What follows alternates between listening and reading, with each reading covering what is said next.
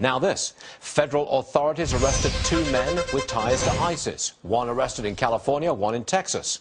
Both of these men were born in Iraq. They came here as refugees. Joining me now, author of the book, The First Hostage, Joel Rosenberg. Joel, the premise of your book is that ISIS and Iran, they want to bring about the end of the world as we know it. It's that kind of cataclysmic. Make your case. Well, radical Islam is bad enough. The president won't acknowledge it, but radical Islam are people who want to kill, use violence to drive the infidels, the West, out of their holy lands, out of the Middle East. That's radical Islam. Bad. Al-Qaeda, Taliban, Hamas.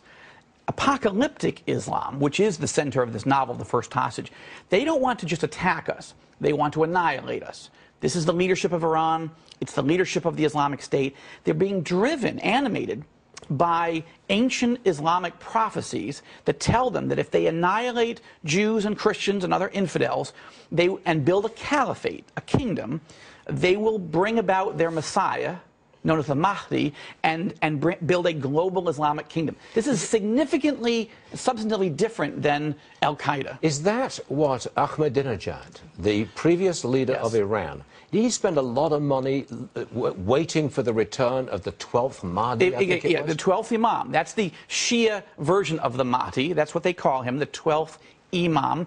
And you're right, he's the first one that sort of brought Western attention to this, because he used to pray at the end of his UN speeches, "Oh Lord, hasten the coming of the Mahdi," the promised one. People thought, what in the world is he talking about?